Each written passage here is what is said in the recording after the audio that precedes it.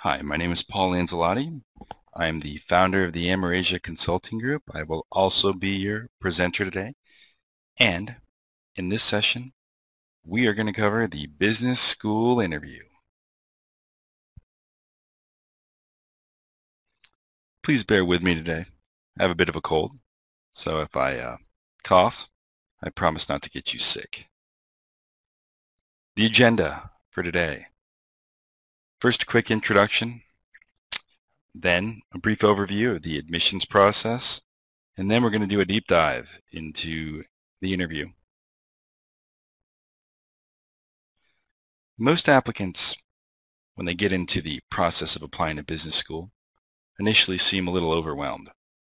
They want to know if they're a good candidate for business school. There's about 41 different characteristics here that a potential candidate would have to consider. Those who are successful in their application inevitably hit on most of these pretty well. What I've seen in my 6 years of admissions consulting experience is that these variables usually regress to an equation that is represented here on the slide. What you can see here that on the x-axis is that the number of years from graduation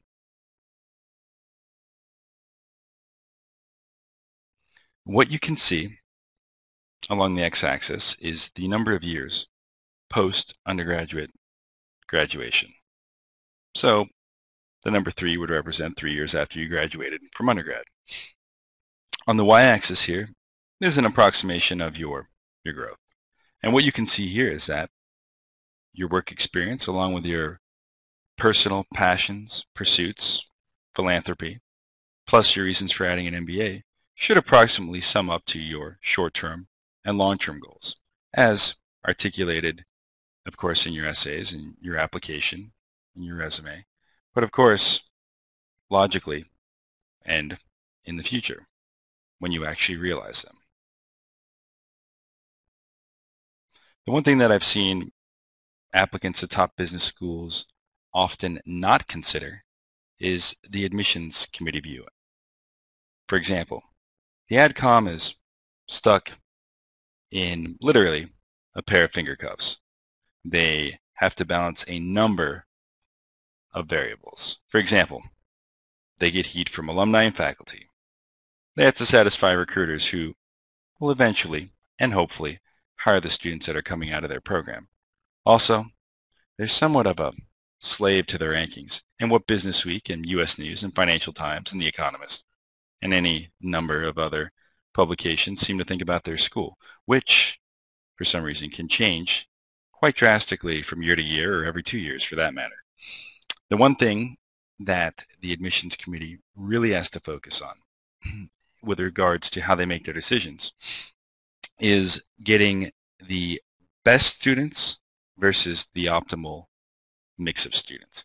The optimal mix of students would be people with 790 GMAT scores, 3.9 GPAs, and have all their teeth when they smile.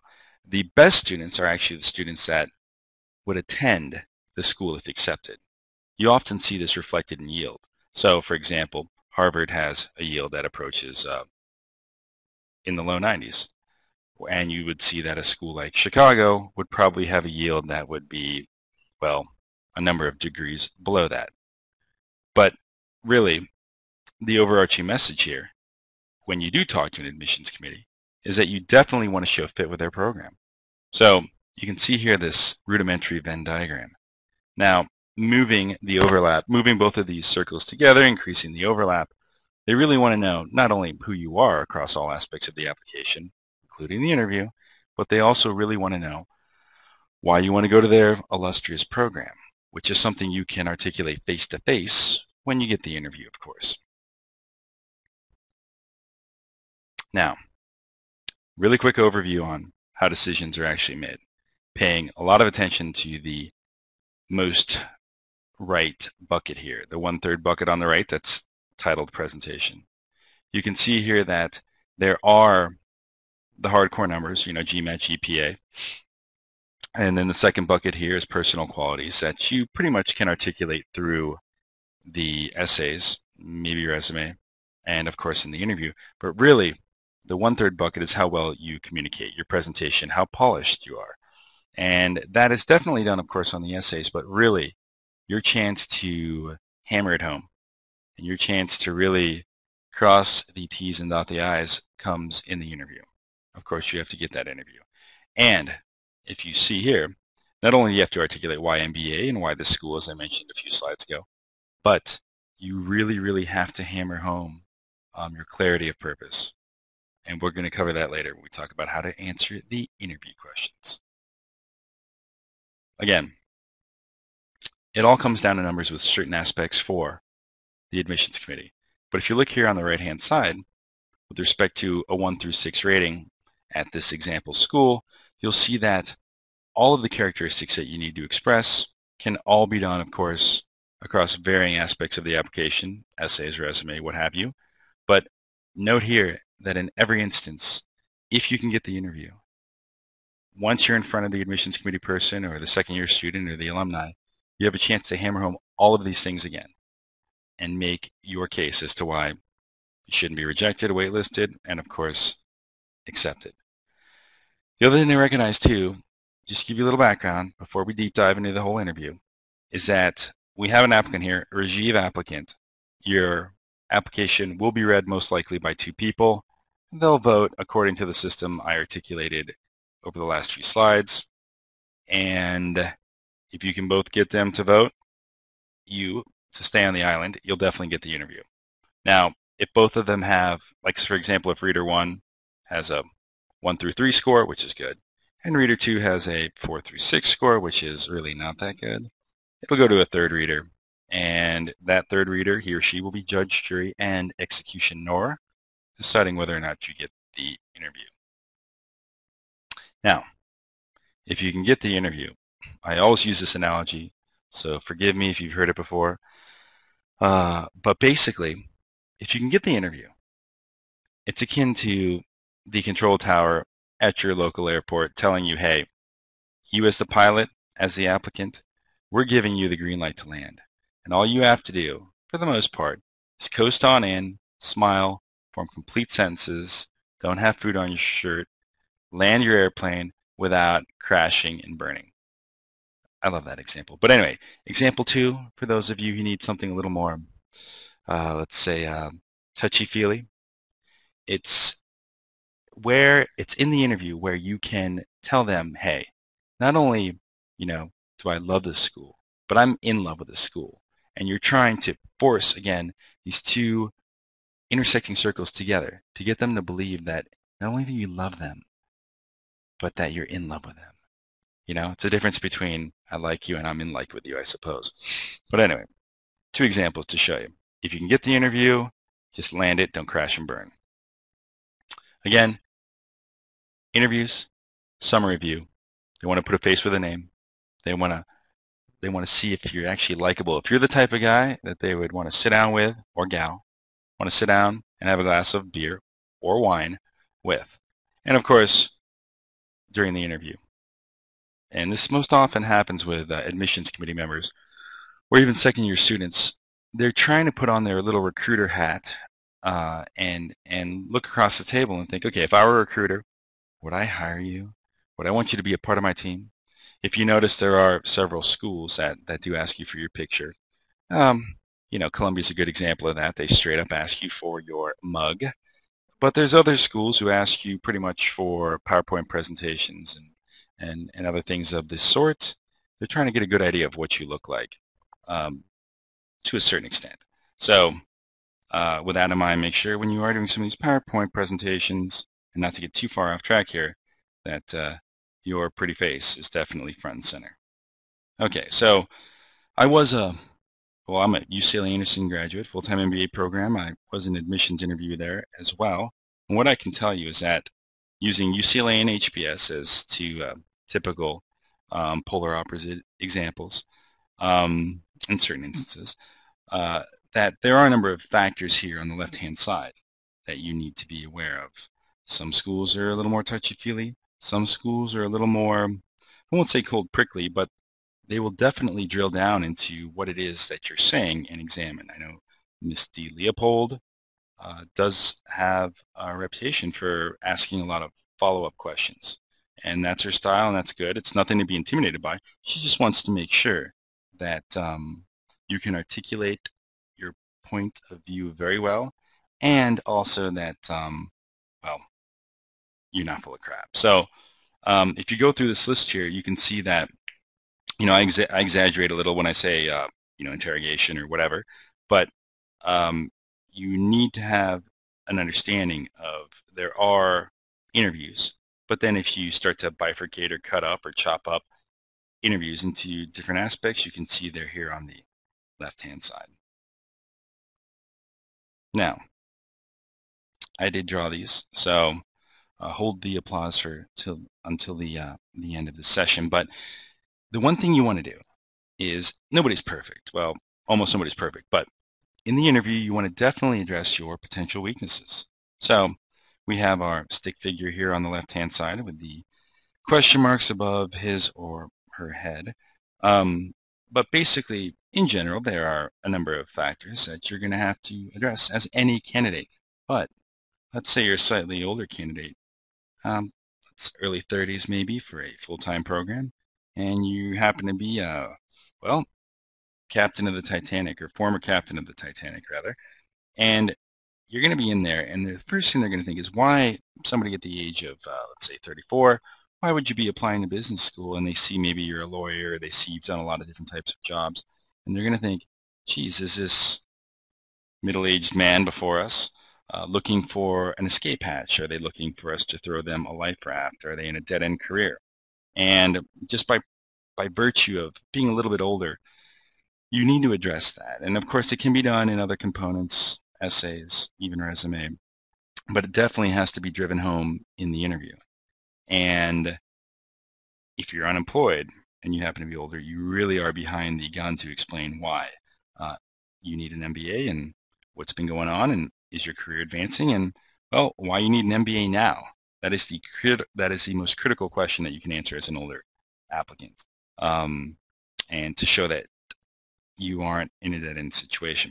And also, at your ripe old age of 34, do you really have realistic goals? I mean, how much gas do you have left in the tank for this career until you hit mandatory retirement age, let's say? So if you're advocating that in the long term you want to go out and change the world, turn water into wine, and then walk on it, perhaps, you're going to have to make the case that you are realistic given the maturity, the number of gray hairs on your head, let's say. Because let's face it, there is only a certain duration that you will have versus somebody who is 25. Now, the young man and or woman on the right-hand side with the graduation cap and the, well, I guess that's a diploma in his or her hand. This person, well, they're under the gun very much to also demonstrate or dictate why MBA now, but it's for much different reasons. And really what the admissions committee wants to see from, let's say, a 21, 22-year-old, that, of course, you've pretty much kicked butt at everything you've done throughout your whole life. And, obviously up to the point of graduation. And, if you're part of, for example, if you're part of a club at your undergraduate, the Glee Club, you pretty much have to be president of the Glee Club or co-president of the Glee Club. And you would have had to graduate at the top of your class, and you really should get a GMAT score that is pretty darn close to the 99th percentile. And the other thing, too, is that you really, really have to hammer home the nature of your contributions in the varying environments that you've been a part of, whether it's an exchange program or clubs or in the classroom or as a teaching assistant.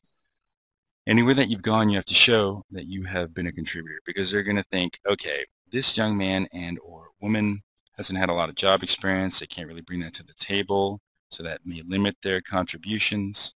So we're going to be looking to see that anything that they've done, they've really, really had a profound impact on, especially for a 21-year-old.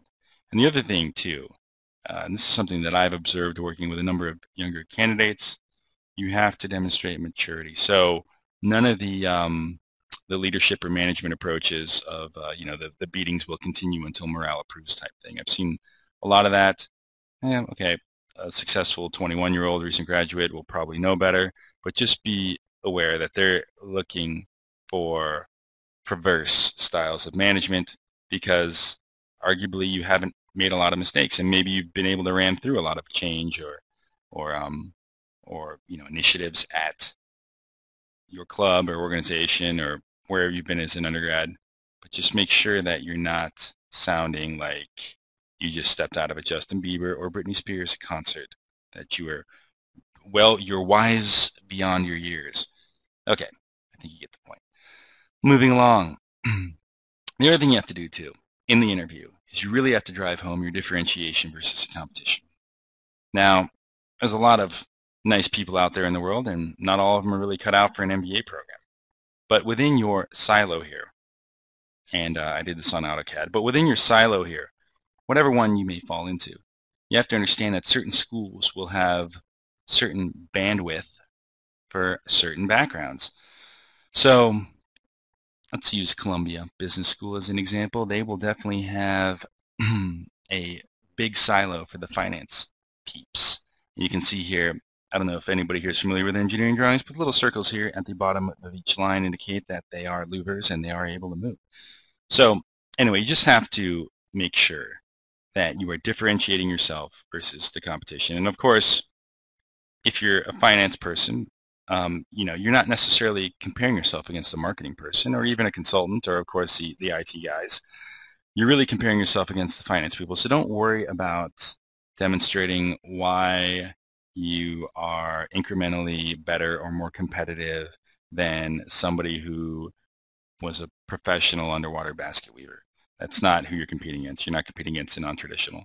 But in the same way, if you are preparing to apply to a school, or even if you have the interview, just recognize that if you are interviewing at a school like Columbia, which is finance-oriented, so I've heard, that you are basically showing them as a professional underwater basket weaver that you do bring to the table a great deal of analytical skills, and that you won't be overwhelmed by the quantitative nature of the core, for example, or have your finance colleagues run circles around you in certain classes like accounting, finance, or econ.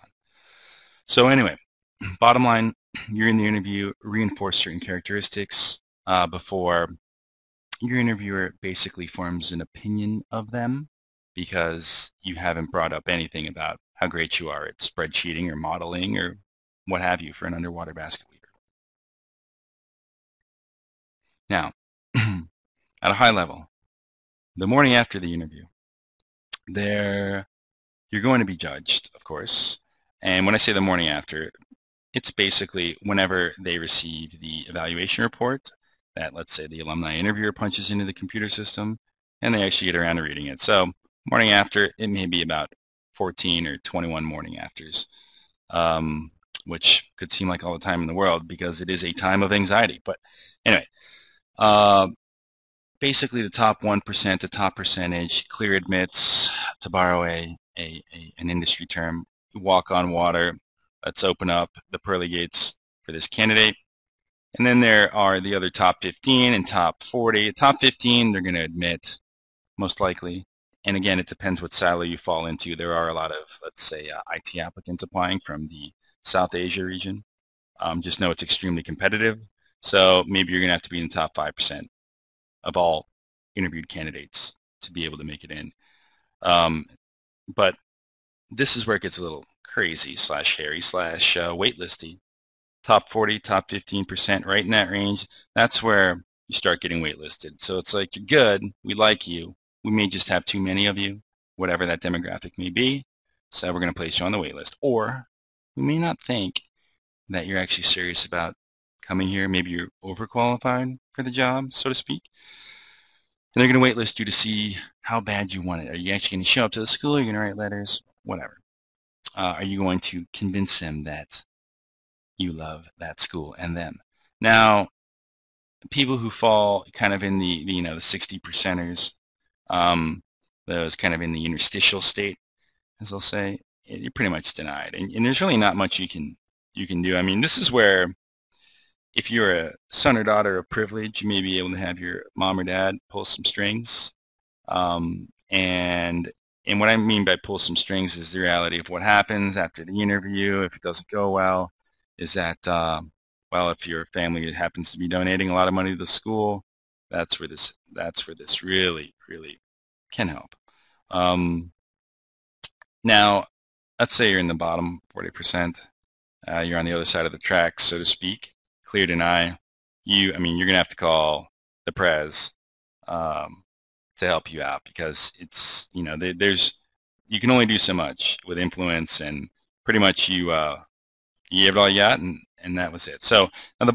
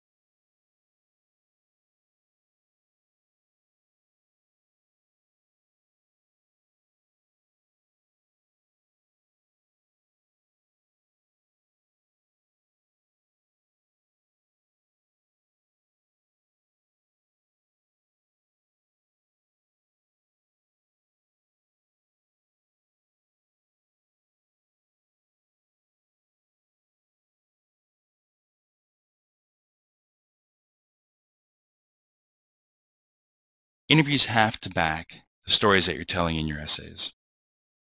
I cannot tell you the number of times that I saw as a UCLA Anderson interviewer when looking at somebody's resume and asking them questions about their background and hearing them tell a number of stories, how things, well, quite often did not line up. So I remember there may have been one time where I was interviewing an engineering candidate, and I have an engineering background, and it really didn't make sense that an engineer would have a certain level of responsibility or certain scope of responsibilities that they claimed that they were having. And then when pressed further, you could hear crickets chirping and perhaps an awkward silence. But you just have to make sure that you have your story straight and that, of course, you are mitigating weaknesses. And you have to make sure that you have a good blend of stories during the interview. I always advocate 3-2, the 3-2 defense/offense. But what that really means is that you have 3 professional stories, because after all, this is a professional interview, and you have 2 personal stories because you want them to like you. And a lot of people try to memorize stories or questions and answers. It's like stimulus response, stimulus response. You don't really want to do that. You just want to have 3 good professional stories, leadership stories, that you can morph into answering any questions. Because what really is the difference between tell me about a time you worked on a team versus what's your most significant leadership accomplishment? If you distill it down into its bare elements or what they're really asking you to do, it's really the same thing. So make sure you have 3 professional, at least 3 professional, at least 2 personal, and that you're able to modify them on the fly to answer questions. And I always advocate going in order of the strongest stories. But anyway, now again, not to beat a dead horse, but you really have to have a clear message. And that's what we're going to dedicate basically the rest of these slides to, along with answering some example type questions. But you really have to be clear. And trust me, the last thing your interviewer wants to sit through after sitting through 4 other unclear interviewees and interviews of that day is to hear yet another person who really may have a good candidacy on paper, has a good resume, but stutters. I mean, and I'm not talking about the actual verbal answer. I'm talking about mentally, just cannot get it out in a clear fashion. So not only do you want to answer with common themes And you want to have those teams kind of cover each other's butts. The Olympic rings here are really butts being covered. So stories have to back stories. So you wouldn't say, listen, I needed to get the trains to run on time, so, started beating people with wet noodles. That is not a good management style. And then you certainly, what makes that even worse is when you describe another type of story that says a touchy-feely, fuzzypetrescue.org story where everybody's saying kumbaya. So remember, stories have to cover each other's butts here, but also you have to demonstrate a continuity of management style, goals, beliefs, ethics. All right, now diving deeper into how do you answer a question correctly, how do you answer it effectively and efficiently without wasting the interviewer's time or making them roll their eyes without actually rolling their eyes at you, is to use something called the pyramid principle. Now this is not my idea. This is actually developed by a lady named Barbara Minto of McKinsey. And she sold, I would imagine, quite a few of these books. You can pick one up on Amazon. I think, I don't know if they're currently in print, but last time I looked, I think it was $80 or $90 for a used version. So start saving. But basically, this is what the pyramid principle is. Think of a pyramid, and this roughly does look like a pyramid. But you want to state your answer first. What's your favorite color? My favorite color is blue. Why? Because blue is serene. Why? Because blue is the color of the ocean. Why? Because blue is the color of the sky. Like all those supporting evidence for why blue is your favorite color completely replicates what you see here on the slide. You give the answer first, and then you provide several reasons for why that is so, why blue is your favorite color. So answer the question first, and then support it with how or why. And why this is a good way to answer most questions that you're going to be asked in the interview, remember, most questions, is because it allows you to immediately tell the interviewer where this is all going, and it gives quick hit justification, bam, bam, bam, and then it allows you to stop after, let's say, 2 minutes of explanation. And if the interviewer is really interested in one of the 3 facets you laid out about the color blue, they'll follow up and they'll ask you, hey, serene, what is that exactly? And that's when you whip out your dictionary. No, that's when you basically drill deeper into what serenity means to you or whatever. And that is where you allow it to become more of a conversation, a dialogue, as opposed to just a monologue. And the worst interviewers by far that I've ever been a part of are ones where somebody just keeps going on and on and on, and then about the 5-minute mark, you just kind of like, okay, moving on, at least mentally. But then at about the 6-minute mark, literally, I would say, okay, tell you what, let's come back to that. That's not a good thing to hear in an interviewer or in an interview as the interviewee. Anyway, so here's more of an expanded kind of pyramid principle example. I know I just gave you one about the color blue, but let's use something that's a little more business school related. Your definition of leadership. So somebody were to ask me, and I'll just go live here. We'll do it live. Definition of leadership. Really, I would say, well, my definition of leadership is my ability to get a number of disparate interests on the same page together, marching in the same direction to achieve a common goal. And how I've always been able to do this is by giving people a voice in the process and allowing them to feel like a valued member of the team and that they actually have an influence on the outcome. Now, you see that? Let's just hit timeout real quick. I just totally told them what the answer was, didn't I? So the interviewer now, that's a great answer, by the way, but the interviewer now definitely knows where this is all going right away. He has the answer. I don't even need to explain anything else, but I will, because anybody can say that, right? Just Google definition of leadership, and I could regurgitate that as well. So let's bring the house. Let's bring the evidence. Let's bring professional evidence. Let's bring personal evidence. So I would follow that up. So now we're going to hit the time in button.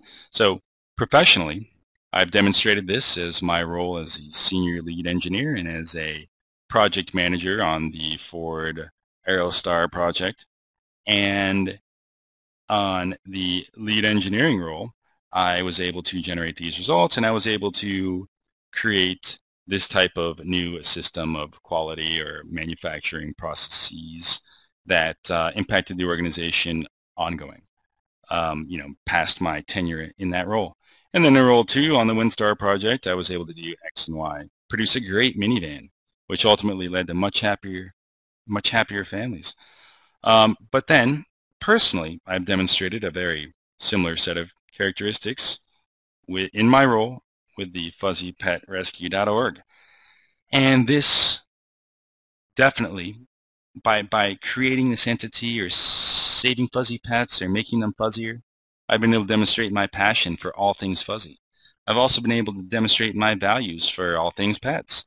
And, this has affected not only the fuzzy pet rescue, not only, the number of funds we've raised to, grow more fuzzy pets, but it's also allowed me to, it basically allowed me to further my values or implant my values or, gain a greater understanding of my values, beliefs, and norms that are based on my culture and family or what have you. So you can see here that this allows you to keep adding on layers and layers and layers and drilling down ad nauseum, which is not what you want to do in an interview, but this structure allows you in an interview, but really even on your essays and in life, when you're answering a question, to go as far as the interviewer or the person asking you the question wants to take it without boring them to death, frankly, or going off track. So I would encourage everybody, when they're looking at these representative questions that you can find all over the internet for any school that you may be asked in an interview, to really, really think about how you could apply the pyramid principle to answering those questions. And for that matter, next time you ask somebody a question, see how directly they give you the answer and then back it up with evidence. Now, we have to also recognize that not every interview question, just like not every essay, will ask you for a succinct, to-the-point definition. In fact, some interview questions require a story. So in the prior slide, I gave you the definition of leadership, my definition of leadership. However, it won't always be that cut and dry or that easy. You could also be asked for a story, and that would look something like, tell me about a time you demonstrated leadership, or tell me about a time you achieved something significant. That's when they're asking for a story. So again, define your view of leadership. That's like a very pyramid type answer. But tell me about a time when, or tell me a story when, or give me an example when. That's starting to venture very much into story territory. And so this is how you would modify the pyramid principle to address that. You would basically stick, almost like a preface onto the pyramid principle that we defined in the prior slide. So you would talk about a situation that you were in, in January of 2010, I was on a team of 5 engineers, and we were tasked with coming up with XYZ. So that's the situation. Now, what makes it complicated, for example, is that I was the most senior guy, and maybe I only had 2 years of work experience, or maybe everybody got some type of flu and cashed out, or maybe GM came along and hired all of my engineers at Ford. Anyway, you're just setting the stage with a situation, and then you're upping the ante with the complication, and then you're going to get to the part of your actual answer, which is not, and again, you have to think here. You don't just say, and now my definition of leadership is yada yada. No, you have to be a little more subtle. You say here, in answering the actual question, you describe your leadership actions as opposed to giving a definition like with a straight up pyramid principle, which was the slide before. Here you pretty much start describing your actions, and you would go in action 1. So what I did was I had to go advocate on behalf of my team or the remaining engineers to the senior management, and I had to come up with a contingency plan. I had to do this and that. And then also, though, I had to go talk with my team. So I had to manage up, but now I have to manage down. And I had to go to my team and I said, listen, guys and gals, we need all hands on deck. I need you here. Can we all fist bump? And then you served as cheerleader, coach, mentor, confidant, best friend, and sometimes manager. So basically, what's going on here is that, and you see this a lot, or I see this a lot rather, in leadership type stories, is that I'm managing up, I'm managing down. The whole point here is that you're describing your actions, and now beyond the bottom of the slide, that's when you would start getting into results. So, what were the results of action one? Where you went and advocated on behalf of your team to upper management or the senior leadership team. How did you, obviously you can't order them around, even though it'd be nice. You obviously have to rely on your powers of suasion and or persuasion. Well, how did that work out? How did you convince them? And obviously you'd be in a situation probably where you'd have to show and not necessarily tell. But then on the other hand, with your team, you could totally dictate with them. You could totally drop the hammer, eliminate bathroom breaks type thing. And of course, that would be the completely wrong thing to do. But you have to show, like, even when you were in a position to, let's say, drop the hammer or tell everybody that, to put their nose down and just keep working and don't ever look up, you didn't do that. Instead, you gave everybody a voice, and eventually you guys learned how to sing Kumbaya and dance around a campfire. Now, you see that more laid out here. And I'm not going to actually go through it again, but you can definitely see here, and I call it SCARA, situation, complication, action, results, and even applicability as the last A. You can see here that it follows roughly what I said on the prior slide. Now, what I want to concentrate on here is applicability, also known as applicability. And this is something that you don't always have to do, but in the interview, you don't always have to do it in the essays, because essays have word counts and arguably interviews have minutes. But when you can, without sounding like a used car salesman with a plaid jacket on and high waters, without sounding like that, see if you can, in your head when you're practicing, or even on game day during the interview, if you can circle it back to the school in question without sounding like a cheese ball and talk about, okay, so, this is my leadership actions. This is what I got out of it. This is the lessons I learned. Here's how my definition may have changed.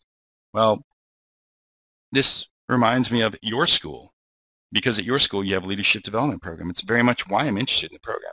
And I really, really feel like the lessons that I learned back in the day working will definitely contribute to whatever leadership development program that I'm a part of. Just like I know that other people will bring their own set of leadership lessons to build out my automotive engineering experience at Ford Motor Company. All right, I think you get the point. So, for those who did not, here's a summary slide. SCAR versus pyramid. SCAR is a story. You're committing yourself to like a 4 to 5 minute story, let's say. And the interviewer doesn't really have a lot of time to interject unless you're completely unclear. And it's going to be a story. It's going to be something that is much longer than the pyramid, straight up pyramid principle. I mean, they're variations of each other. But straight up pyramid principle to the point, what's your favorite color? What's a good place to retire? What are your goals? So that is definitely to the point, quick hit answer. Don't launch into a story. The important thing that you want to do is when you're looking at all this stuff again, is look at the questions, recognize which one is straight up pyramid, which one is SCAR, which one requires a story. And I'll tell you right now, and we'll get into this a little later, the only kind of hybrid maybe, or the only one that a lot of people have a lot of questions on or can't immediately discern would be the, you guessed it, walk me through your resume. But we'll get to that. All right, a couple of frameworks, FWs. Now, when you're answering question, game day, always think about, always think about how you can drive. You want to slide in home. You want to score the run. For those of you not familiar with baseball and or cricket, you want to score runs. So always, always in the interview, try to drive home your passion for the program, that this is the only school you want to go to. This is the only school you've ever wanted to go to. Okay, of course you'll be applying to other programs, but you really have to make them feel like they're special. They're the only girl for you or guy for you. So,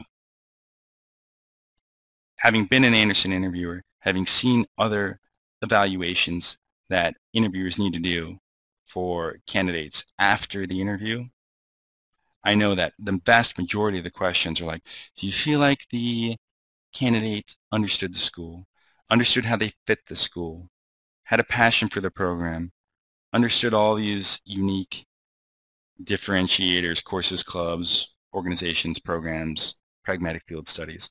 And I have seen this question that they ask your interviewer to evaluate is, if accepted, do you really feel like this person would go to our illustrious, awesome school? And you really want them, I mean, it's a pretty binary question, but usually they'll have a 1 through 5. You really want them to mark a 5 if that is, in fact, the highest rating. Another framework, and I kind of hit on this in some of the SCARA or pyramid slides from 2 minutes ago. When you talk about results, you got to talk about paying it forward. There's always quantitative results. This is very important, even for your essays, but also for your, especially in your interviewer. You don't want to be this person who is always like, and then we made $1 million. Sign on the line that is dotted, and then I went to Aruba. You don't want to sound like it's all for, it's either a 0 or 1, binary win. You want to sound like, yes, of course there were financial results. Of course I did all the stuff that I was supposed to do, and a little bit more. But I don't really want credit for that, because anybody can make money. What you're trying to say is that you left the best stories and the best interview examples, and the best way to drive a point home is, yeah, we did all that, got the t-shirt, but the imprint or the lasting or the legacy that I left was able to leave through this changed the culture of our group, our team, opened up more opportunities for young people, such as myself, to step up and lead. Those are the types of results that they really want to hear. And you want to leave them smiling. And I'm always a big fan of state the quantitative first, we made $1 million, then state the qualitative touchy-feely kumbaya results right afterwards, because that's how you want them to remember you. They don't really care. Business schools really don't care about how much money you make or how much money you saved or how many widgets your team pumped out in an hour. They care about the touchy-feely. It's like, based on those results, do we believe that Rajiv applicant here is a person who, well, really does believe that the touchy-feely nature is paramount, really did achieve a touchy-feely result, and if admitted to our school, will do great things. And if they graduate from our school, will they go on to change the world in the long term? Now, the one thing that sometimes drives me a little crazy is a few things. You always have to know thy program. You have to know the schools that you're applying to. And I'm really, really not joking about this. This is a seriously underrated aspect, and it always comes to a head at the interview when you, but also your interviewer, realize you don't know jack about the school.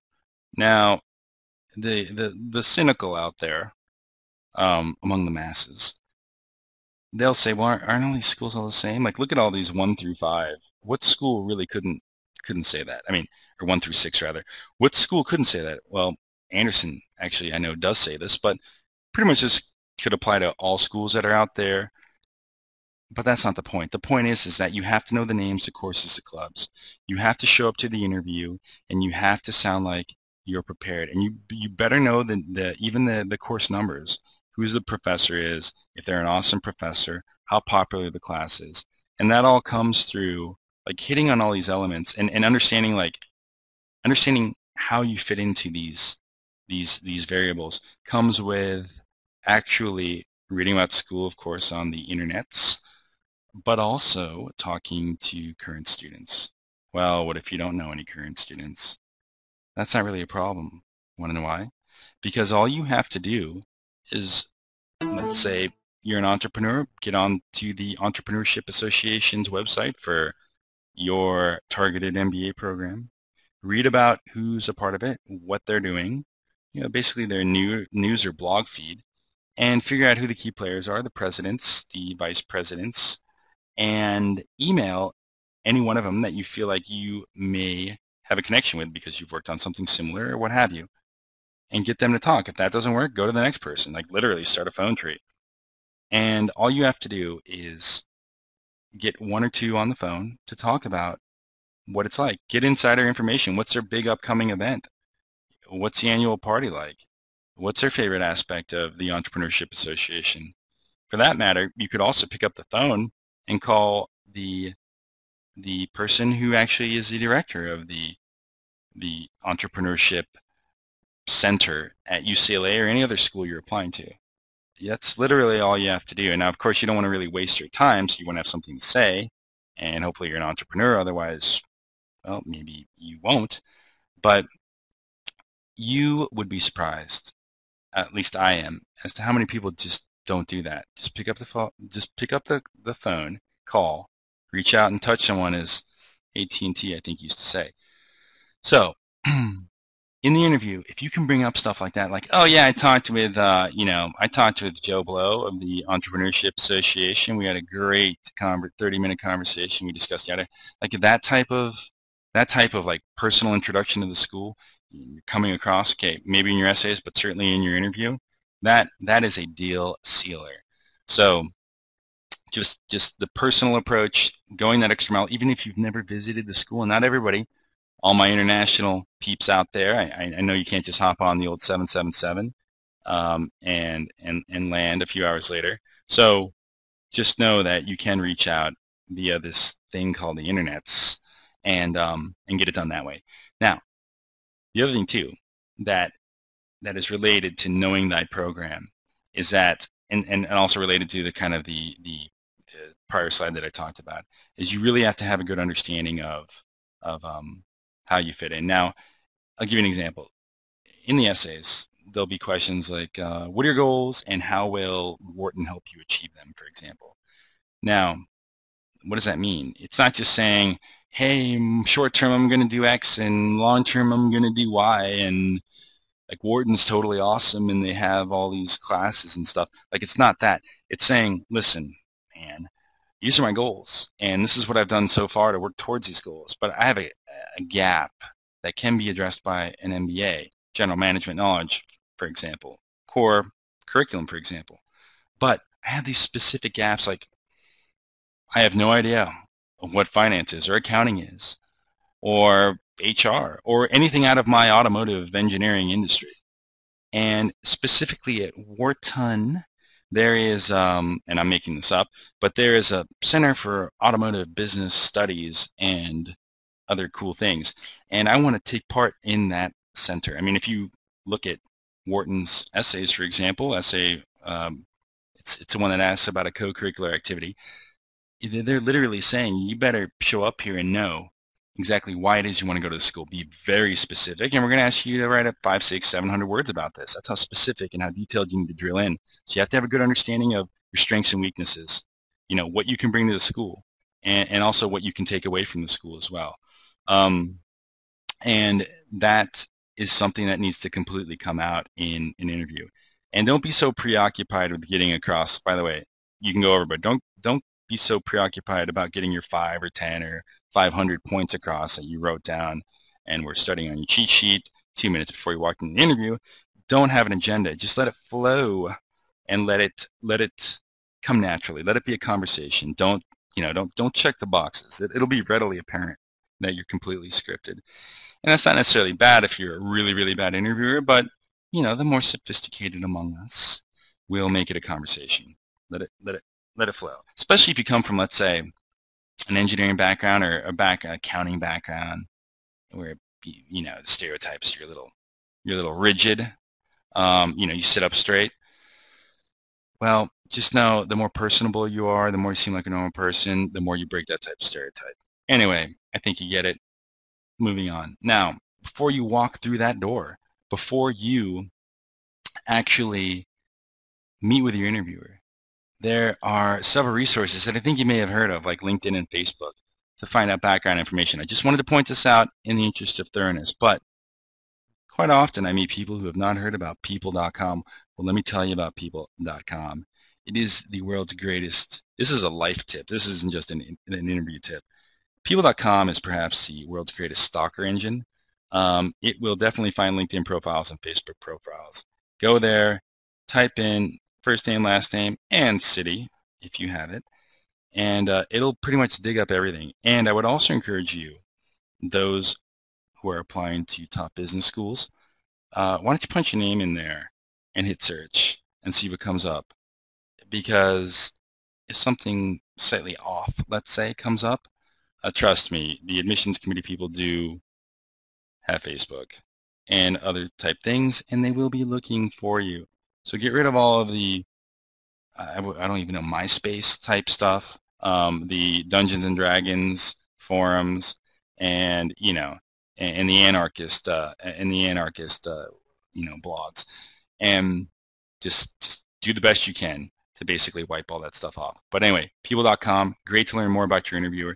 And another interview pro tip here is that definitely read up and see what your interviewer likes. Usually this works well with alumni and what they're into, within reason. And, for example, if they like playing chess, well, and you like playing chess, or you recently acquired a passion for chess, you can definitely, if the opportunity presents itself, to start talking about, oh yeah, put it on your resume. I was a 4-time captain of the chess team at University of Nardo or whatever. So that is what can draw them in, and also bring copies of your resume, update a resume to the interview. But that's definitely something that that can help make the interview more personal, more conversational, and win the hearts and minds of your interviewer. But then again, don't go too far. Don't ever tell your interviewer that you Googled them, or you peopled them, or you poked them, or whatever. Just play it cool, and don't force anything, because if all of a sudden out of the blue you're like, I love chess too, it's going to look pretty weird. And then, well, they're thinking, geez, how did this guy know that? Scary. The other thing too, just to make you aware, for those who may be just getting into the business school application process, the interview questions are all out there. Every single one, for that matter. I mean, a couple of schools have adopted new formats, so that's kind of yet to be seen. But really, on GMAT Club, you find the questions, and I think Clear admits, to be perfectly honest with you, even though they are a competitor, I think they do a very good job with their interview wiki. So so get on there and you'll see all the questions. You'll figure it out. Now, here's a good part. Questions for you. Questions you can be expected to hear, or you can answer sufficiently in order to get into a school, are the following. And as I mentioned earlier, walk me through your resume. This is a question that tells you a few things. If you see that a school asks you, walk me through your resume, I mean, is that even a question? That's like a demand, really. This is what that means. It means it's a blind interview, that they don't know really anything about you. And that can be good or bad. I think it's generally better to have blind interviews. But walk me through your resume is something where you're not literally reading a bedtime story. I mean, obviously you brought three copies of your resume to the interview, not 2, 3, and you handed them out. And to be honest, I wouldn't even look at the resume when you're explaining this, because it looks kind of weird that you don't know your own resume. But just sit down and start with undergrad. Go in chronological order. Why did you go to University of Nardo, for example? Why did you study engineering? Why did you join this club? Why did you take your first job at Ford Motor Company, or whatever company you work for now? Why did you quit that job and then go on to Goldman Sachs? Why did you quit Goldman Sachs? So you get the point. You're explaining why. And why, just to break it down for you out there, and take notes. So for example, I would say, and this is based off of my life history, I decided to go to a small school in Flint, Michigan called General Motors Institute. And the reason I decided to go there was because they had a great co-op program, as well as high rankings in a number of the U.S. News polls. And when I got there, it was a really eye-opening experience. I was able to join student government and join the Society of Automotive Engineers and all these great clubs. But really I began to grow up quite quickly because my first job was on a line wearing a pair of coveralls with my name sewn on to, I believe it was the left side of my chest. And I ran a CNC mill where we were taking Chevy 454 blocks and boring them out to 502 cubic inches. A lot of cast iron dust in the air. And then I would go, and then I moved on from that when I realized that I wanted to gain more of the engineering skills as opposed to the manufacturing skills. And I went on to work at BASF. I went on to work at Ford Motor Company. I went on to work at TRW. And then upon graduation, I was offered a full-time position with TRW. And it was really at that moment when I had a crew underneath me that I began to realize this type of leadership, or I began to understand, the struggles that I would say the American automotive industry faced. But in reality, the struggles of the people on my team faced, and that was a product of environment and education and a number of different factors. But it really did cause me to grow up and mature and to understand that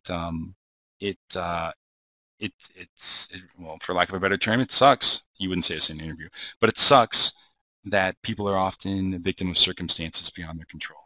And that is what, and when I made the switch from TRW to whatever, General Motors, I took that with me. And I believe that General Motors represented an opportunity to work for a company that was in dire straits.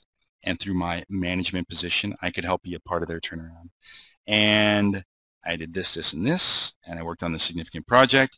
And then when I started to think about what was next for my career, how I could to take on, after successfully taking on these initiatives at General Motors, how I could see what else is out there, what's bigger, and better that I can help achieve using my management skills, my leadership skills, and my beliefs. And ultimately, I do want to stay whatever in this industry, but really I began to realize that my next step needed to be an MBA. And that's all you need to say and walk me through your resume. You don't need to really go into your goals other than maybe just a cursory high-level glance. You don't really need to go into even why now, beyond what I said, or even the school in question, because all those questions will come. But you just kind of get up to the point of that, and it's like, bam, stop. And that way it flows seamlessly into the next questions, which are pretty much, why an MBA? What are your goals? Why this school? And so, why MBA? Set it up with the walk me through your resume.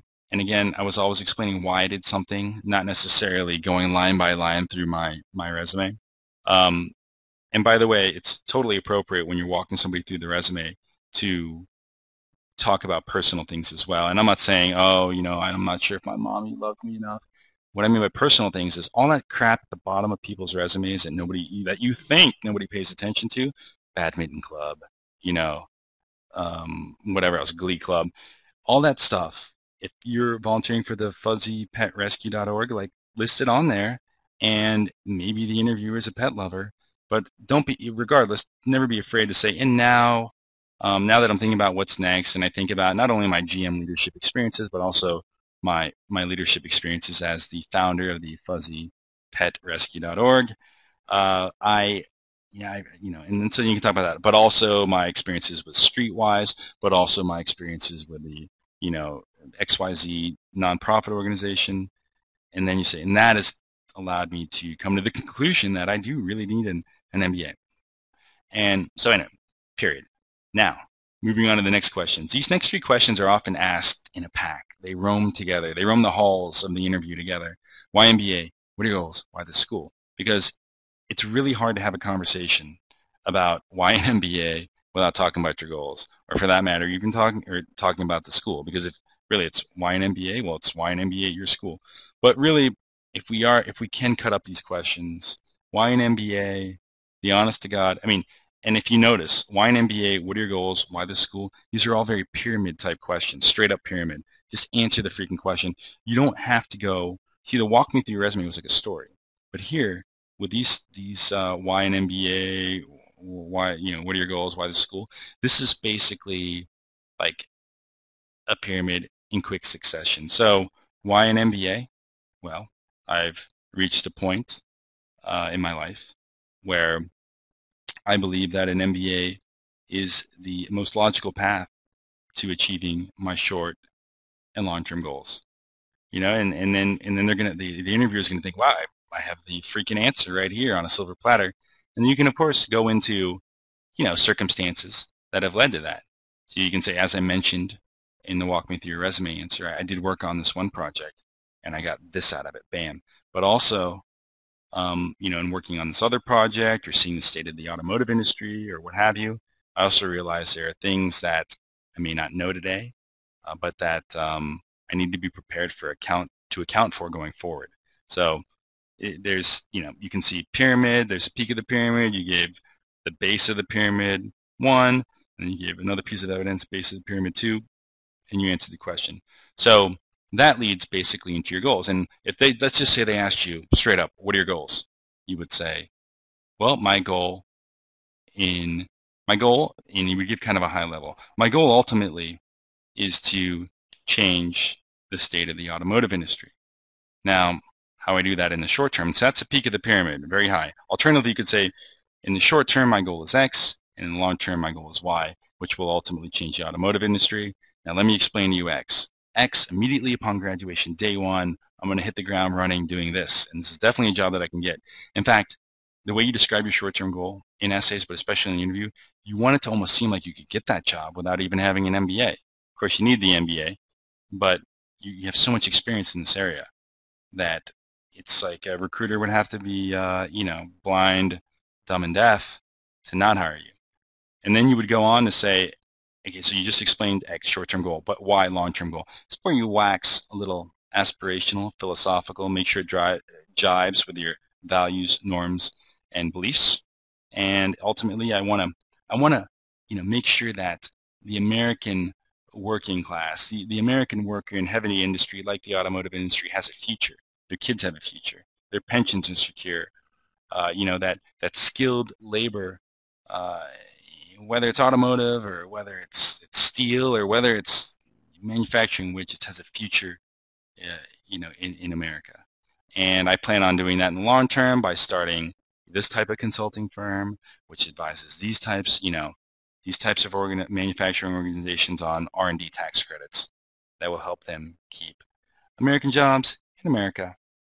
And so now that's not going to work for everybody, this wrap yourself in the red, white, and blue flag, but it would have worked for my background because I came out of that industry and I had that point of view. So when you're talking about long-term goals, it is okay to be, to wax aspirational, but it has to be true to school, meaning it has to be something that the school can arguably help you achieve. It has to be believable. It most certainly has to be based on your background. The end. Now, this leads us into straight up why this school. And again, like I mentioned before, it is imperative in the interview that you make them feel like you are in love with them. They're the only guy or girl for you. And why this school? Well, there's obviously all these professional reasons, skills development, networking, and you cite a club here and you cite another club there. But and so that's kind of like, in the interest of a pyramid, you would say, I want to go to your illustrious school because it will allow me to achieve my goals professionally, but also it complements a lot of the personal characteristics and beliefs that I hold oh so dear. And so that's the peak of the pyramid. Bam, nailed the answer. Now go into, hey, on a professional level, I'm going to gain this knowledge, this network, these clubs, whatever. But then when you go into the personal, you're like, the small team environment, and we'll talk about Columbia since I know it oh so well. Columbia with their cluster system and with my learning team, it's just the environment that I've always performed the best in. I mean, I believe Columbia is a school that takes teamwork and collaboration and pragmatism very seriously, and it's obviously set up that way through the cluster system. And whether it's been at the Fuzzy Dog Pet Rescue or General Motors, I've always worked most effectively in small teams, and that my small team, very much like the learning team, has always been the spark for bigger and better and greater things. Now, you don't want to go too far into that answer, because they may ask you another question about your greatest leadership experience, and all of a sudden you're a little premature on this question by going completely, going all out, and you have nothing left in the gas tank later. So just say, listen, it's the cluster system, but most significantly the learning team, like a Billy Joel song, it was a spark that lit the fire. And eventually that caused some type of great cultural change at General Motors or even in the American automotive industry. So that's really why it's school. So you can clearly see the pyramid here, but you have to come up with your own reasons. And again, you can see in this answer, this is why doing research and understanding the school is so important. So you can't just read the web page. You got to call people. You really want first-person information, because that separates a glossy marketing material from real life. A real good book, by the way, folks, is you can pretty much read the whole thing on Google Books for free. It's the Vault Guide to Business. It's called the Business Buzz Book by Vault, and you can read firsthand interviews of people who are current students or alumni from the school. Anyway, Google Books.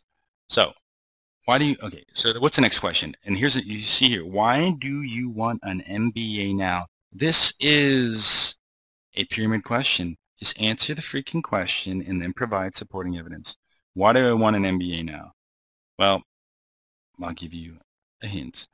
For those of you listening, basically, and this isn't exactly framed the way you want to tell it to the interviewer, but basically you've reached a point in your career where you have a good understanding of your strengths and weaknesses, the gaps in your knowledge, and what can be achieved to, what you can achieve that will address these gaps in knowledge. Alternatively, you could say something like, I need an MBA now because it's the old Peter principle type thing. I've been promoted into a position where I'm doing very well. I learned very quickly on the job, but I can see my career trajectory, especially when I look towards my goals. And I know that there will come a point in a time where I will be promoted or asked to assume responsibility where I don't know what's going on. I definitely won't be as effective. And having worked with all these captains of industries, all the senior leadership, I definitely know that I do not have this knowledge. And specifically, bam, it's in this area. And I know this because I've worked in this area or worked with this person. I can see it. It's happening. It's manifesting itself. I need to get this type of knowledge. But over here, in working in, like, say, strategic planning or whatever, I definitely don't understand this aspect of this aspect of strategic planning, this aspect of finance, this aspect of accounting or HR. And that's really why now is the right time, because if I do wait another year or two, and this is what you're trying to implant into the interviewer's head, if I do wait another year or two, I'm just not going to be effective. And would you really want to do that to me? So that's really the evidence for why now. Now, look at these next few questions, or the next two questions. Explain a time where you worked. You don't have to read any more beyond that. Explain an ethical. You don't have to read any more beyond that. Want to know why? Because right off the bat, whenever you see, like, tell me about a time or explain a time or yada, yada, you know that this is a story. So think SCAR, think SCARA, situation, complication, your actions, the results, qualitative, quantitative, actually quantitative and qualitative, and then without morphing into a used car salesman, tell me, perhaps, why it's applicable to the school that you're applying to. So, and make sure you get the school right. So, explain a time where you worked on a team and demonstrated leadership. Situation, I was on, and it's very basic, date, time, company, location, how many people were on the team, what the task at hand was, what you were tasked with achieving. We got to get from point A to point B. Now, what makes it complicated, though? Because point A to point B, it's like things you're already supposed to do, like those aren't good stories, to be honest with you. You got to up the ante. You got to have, for lack of a better term, when feces hits the fan. That's the complication. Up the ante. You can make any situation. I had to go down and buy lollipops at the five and dime store. You can make that into the world's greatest overcoming an obstacle story if you have the right complication. But there were like wolves and gladiators and landmines in my way. So it was made for one hell of a Sunday. But what you want to talk about is the complication, And then you want to go into, well, then how did you navigate the, literally the minefield? How did you do this? And this is now dictating your style of leadership, your actions, how you interact with people. And you want to be very specific. You want to say, first I thought about and I did this, then I did this. And it's not just, you're not just a one-man island or a one-woman island. It's all about engaging other people, because leadership stories are just not about you. You have to be you can't be the leader of me, myself, and I, right? You have to be the leader of a team, and so describe that team. Describe your interaction with the team. Describe managing up, like I did on slides earlier. Describe managing down in the right way, and then eventually you get to results. Remember SCAR, S-C-A-R-A. Results, quantitative first, qualitative second, and then even when you're practicing before the big day, think about, okay, is this applicable to the school? Is this story? Like, why would they ask me this type of story? Why am I answering with this type of leadership? Is there something specifically at the school that I believe what I learned or what I achieved can help, and without sounding like it's forced? Don't have a great story, because you can end it at SCAR, S-C-A-R, and then don't. It's a great story. It's awesome. And then you're like, oh, by the way, I know I just told you about my, a personal story about my mom or dad, but let me tell you about why I want to join, this club or that club. That's when you begin to look like a real not nice person, let's say. So, other questions. Explain an ethical dilemma that you experienced. Okay, so this could also be like similar questions are perhaps like, explain a time you had to work with a difficult person or a difficult teammate. For example, maybe somebody was asking you to do something fairly nefarious. So this is again a story, but more than concentrating on SCARA, I want you to know this. The framework that I always use when I talk about an ethical dilemma, but specifically a person that's difficult to deal with, maybe you could have gotten somebody fired or sold them out or whatever, sent them up the river. The one thing that remember, these are all management type stories, leadership type stories. You always kind of have to take the high ground without being completely unrealistic in an ethical dilemma or in dealing with a difficult person. But always recognize this, and I'll go with the difficult person type example, that the worst bosses or the laziest bosses in life are the bosses who pretty much just phone it in. Oh yeah, this guy. Oh yeah, Bruce, Gary. Yeah, from accounting. Yeah, real jerk. Fire him. That's a bad management style. It makes for a bad story. The framework to use, and this is something I came up with, I'm pretty proud of, but the framework to use is this. You say, listen, everybody thought this guy had an attitude problem, but I knew better. Maybe I'd worked with him before, maybe I'd seen situations like this before, but I always knew as a manager that attitude problems were the output. They were the result of a process of inputs, whether it was years or weeks. It was a series of factors that led up to this guy having a pretty stinky attitude, and he did. But I had to get beyond that as a manager. It was my responsibility to get beyond that. I can't just listen to what's written on the bathroom wall about this one individual and his attitude problem. I need to get in there and actually manage. I need to roll up the sleeves, figure out. So I talked to, we'll call him Gary, and I called him in and I said, listen, I know you've been with the company 10 years. I've worked with you on a few projects before. I know you do excellent work. But this is what I'm hearing, and I wanted to hear your side of the story. And he'll tell his story, and then you get to the root cause in your answer to the interviewer. And you basically advocate, okay, you tell Gary, this is the deal, this is what we can do to rectify the situation if it is indeed solvable. And you're like, this is what we can do to rebuild your credibility, do this, do that. Maybe, and it always falls into three buckets. Maybe it's well, the first bucket could be straight up bad apple attitude problem, but the second bucket is basically this guy does not know how to do the task he's been given. That's a very frustrating experience, and that results in an attitude problem. But let's retrain him. Or maybe the guy is way over allocated. Maybe Mr. Gary is way over allocated, and that's why we're seeing this attitude problem. So let's get him some more help. Maybe nobody knows, but somehow he's working for another boss as well in some other division in the company, and he's doing the work of 1,000 men. well, let's get him some help. Let's see how we can cut up his tasks. Let's be smart about this team, because really, team wants everybody to succeed, right? So you go through and you literally get to the root cause of the issue. You figure out it's not in the attitude bucket. It's in the I don't know how to do this bucket, or the I'm overallocated bucket. You solve that problem, and then you basically, and of course you talk to Gary and solve it. And of course you talk to the team and you solve it.